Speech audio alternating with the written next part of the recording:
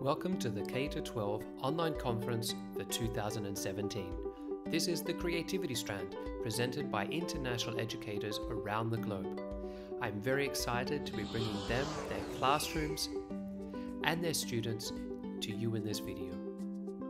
We will start by looking at each teacher along the journey in how they use creativity in their classrooms.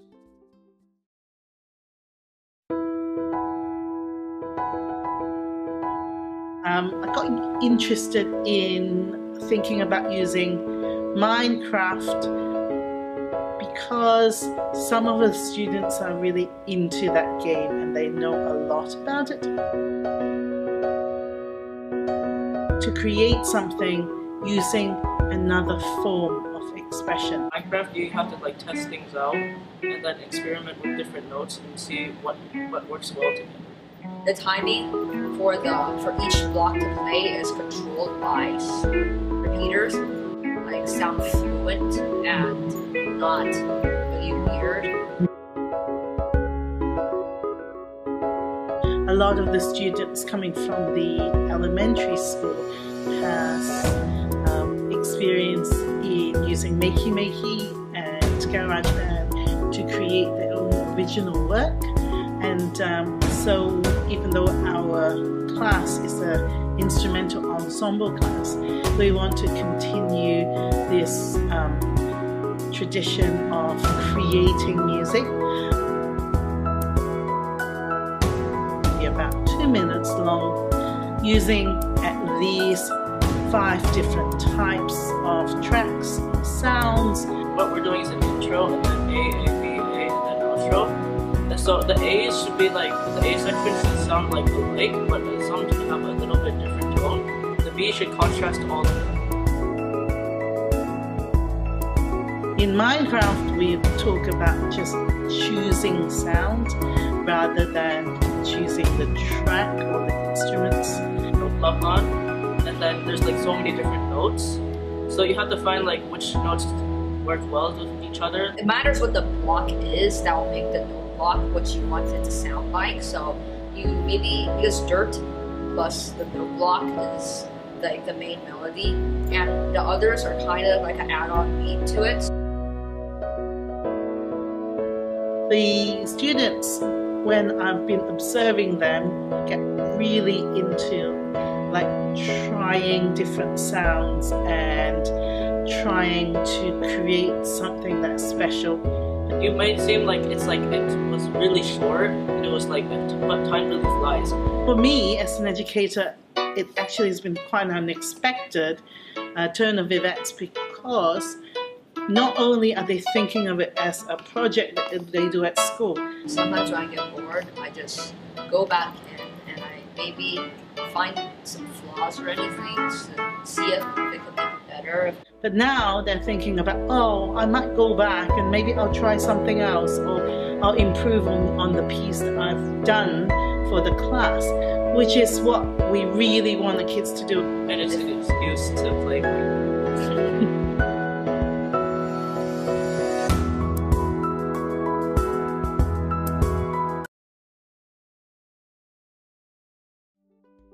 Each step in this journey will give us a new insight from a different educator around the world. Here we have Alison, Director of Music at the International Grammar School of Sydney, Australia.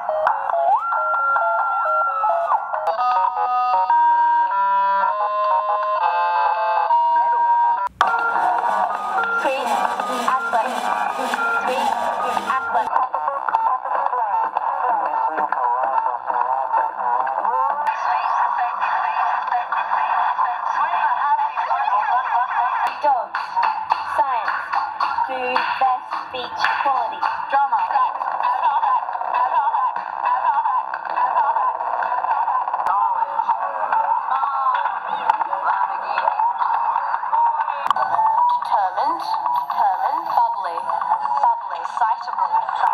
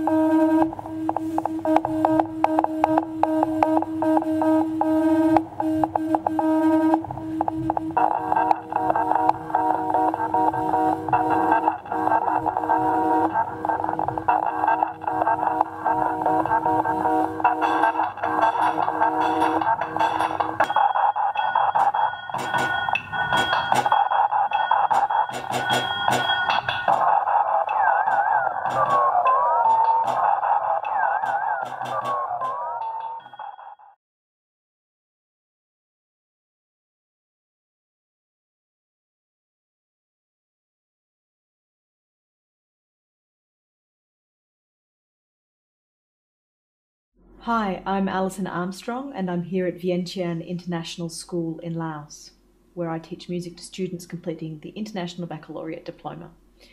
I've been teaching here for 3 years, and during that time I have used the Digital Audio Workspace, or DAW Ableton, to familiarise my students with new ways to compose, mix, arrange, whatever you want to call it. I'd like to share with you 2 projects that use Ableton and Ableton Push. One of the projects uses MIDI and the other uses audio. Both use the session view screen to look at composition as chunks of ideas. My 15-year-old students begin by writing a theme using MIDI in GarageBand. The rules I set are that it must be in A minor and only use whole, half or quarter notes. It's a little difficult shifting the MIDI from GarageBand into Ableton, but not impossible.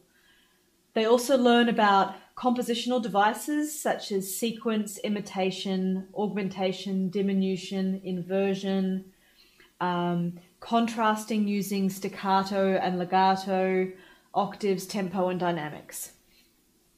In the next stage of the project, they meet with a theatre student in the middle of acting or directing a scene by Shakespeare.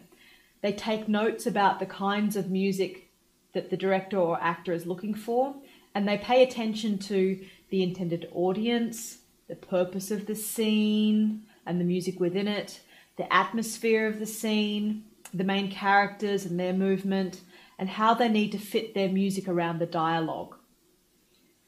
After modifying their theme and adding an accompaniment pattern or drone, the students send me their MIDI files and I import them into Ableton.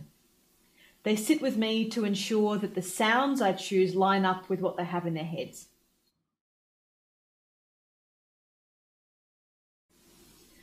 Some students from around Southeast Asia were visiting the school, and I knew we were going to have 3 days to learn some choral music. The creation of new music is important to me, so I decided to create something from scratch for the event. My 12-year-old students had recently shared with me a list of songs that they love, and one seemed perfect to arrange, and that was DJ Antoine's Thank You. I was running out of time to put it together, so I simply listened to the song with my headphones on and improvised harmony to flesh out the song. I felt pretty pleased with myself at the end of it, so I then combined the harmonies together in Ableton and I started to notate them. And then I thought, what are you doing? It's going to be much easier if you literally just hit play in Ableton and teach the kids the song that way. So that's what we did. Thank you for the journey, thank you for the learning, thank you for the pain of yesterday.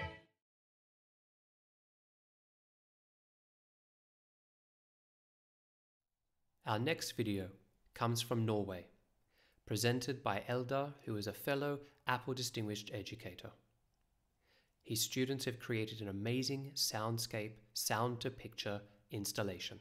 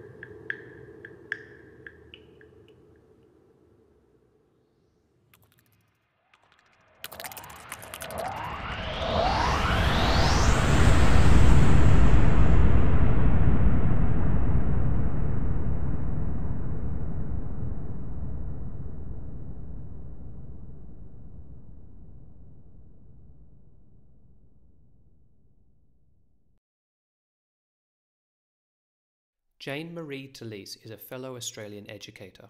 In this video, she asks students to question what is music.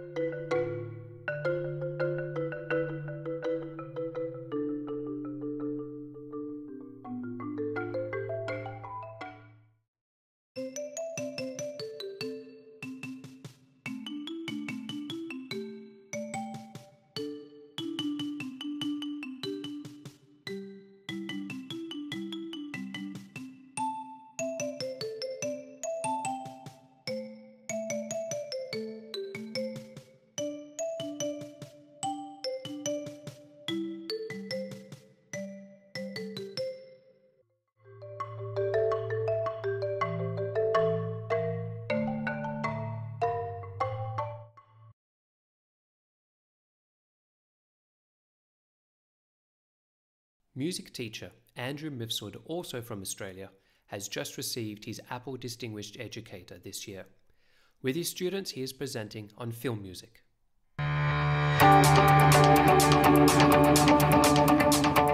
This year, our Year 8 students are studying film music, and to demonstrate their understanding of the topic, we've asked them to create a film trailer. We try to create learning experiences that are real and authentic. We also find that it helps if the students enjoy what they're doing. So what you're going to do is you're going to work in small groups of about 3 or 4. You're going to come up with a genre, a style of movie. You're going to try to tell the story of that movie by creating a trailer that goes for about a minute long. So you need to work on your iPads, and you're going to create a storyboard that's got some of your key scenes that you're going to use for your trailer.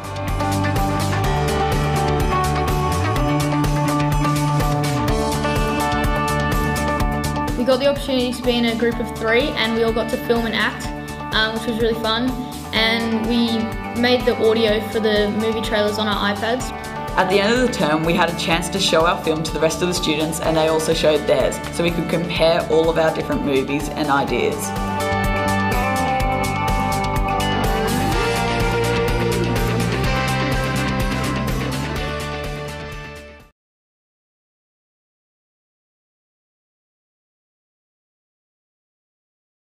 Trisha is a visual arts teacher from the US. Her classroom defines creativity. Welcome to Dryden Elementary School, located in a suburb of Chicago.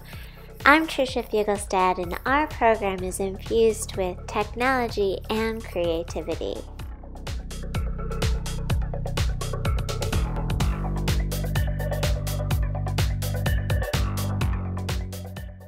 We are a one-to-one iPad art room where students can make art physically, then explore concepts digitally.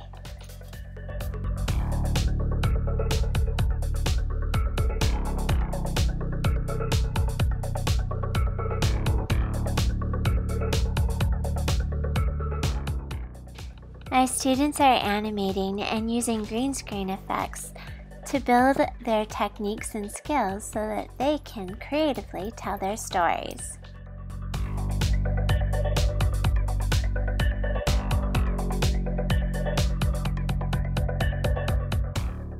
We're finding that this blend of physical and digital art is expanding students' curriculum and giving them a chance to dynamically demonstrate their understanding.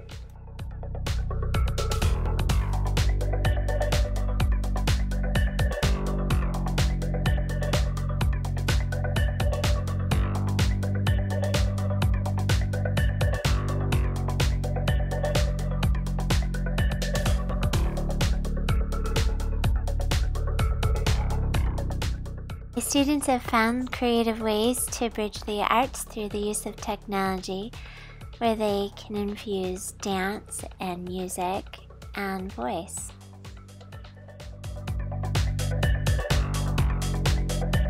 My name is Lauren Handenberg, and they say I'm a real handful. I can't quite put my finger on it. Can you give me a hand? Oh yeah, I nailed it.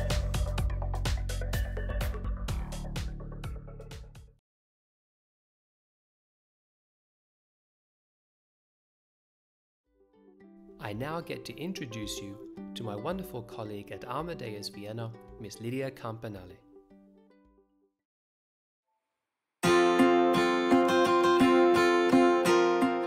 Imagine a classroom where students are free to express their creativity, connecting music with movement, literature, and art. A classroom where music lessons are never only about music itself, but about experiences that are linked to real life.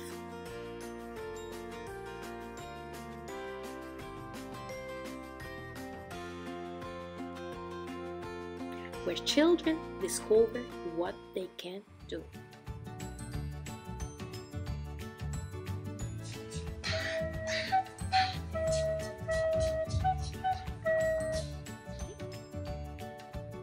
And decide who they want to be in the future.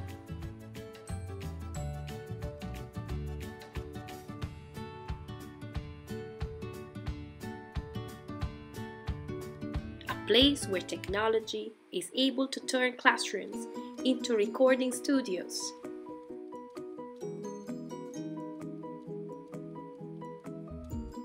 Where technology helps them using their learning at different levels and in different situations.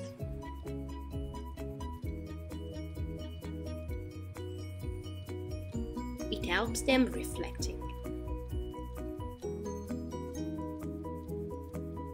It helps them practice and improve their skills. This is the classroom I dreamed of, and now it is a reality.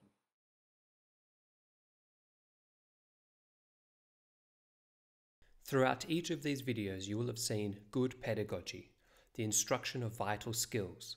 This then leads to creativity. The lesson should not stop, but keep going then. Students soon learn that if the teacher shares content, they do too, and it promotes their own learning. One way to do this is with iBooks or iTunes U. I have some examples there at the QR codes. In my classroom, I aim to be engaging and diverse in content, but I always come back to what is good teaching with ORF or Kodai. Here's an example in South Korea.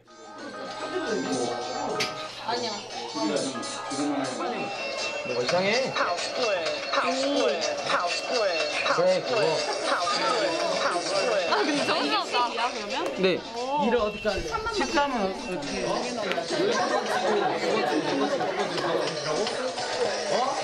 맞아? 아니냐고. 뭐? 나 이걸 넣을래? 네, 이렇게도 우리가 미치기 싫으면 그냥 도도도 도레미 미미미 미레 도미.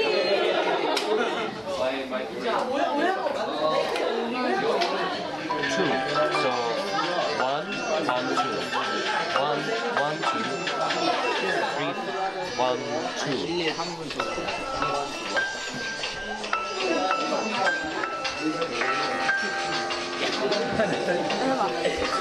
돌려서.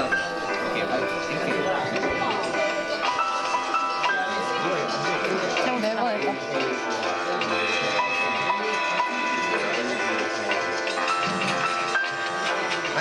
이제 모두 들어간다고 그럼 네가 들어가지.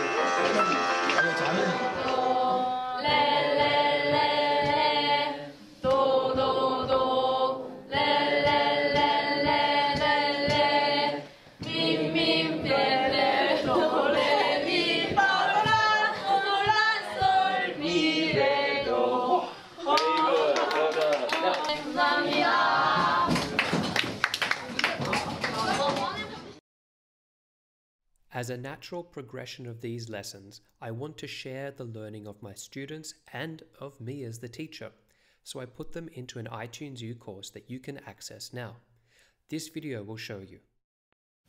To add a course to iTunes U, you need to go to the app. Then you tap on the plus button up in the top left-hand corner and click Enroll in a course. You then enter the enroll code and the course will be added to your library. I constantly want to encourage creativity in my classroom. One unit I teach is comparing the piano music of Erik Satie to the piano or electronic scores of the music in Minecraft. We compare Erik Satie's music and then we try and write our own.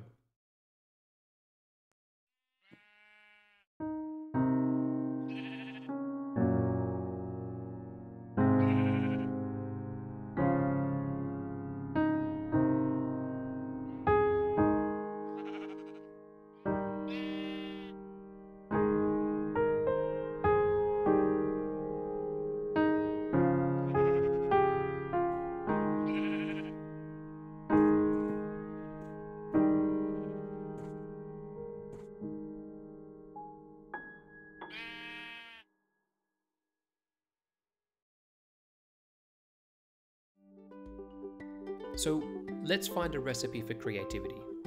1. Start with an idea or lesson and build from these. 2. Add that little bit extra that you think might be a bit out of your comfort zone. Then, with number 3, this is where it becomes exciting. Before you know it, the students themselves bring their ideas to each lesson and it becomes something you can share, document, and publish. Thank you K12 Online and for all of these people for presenting and their amazing videos.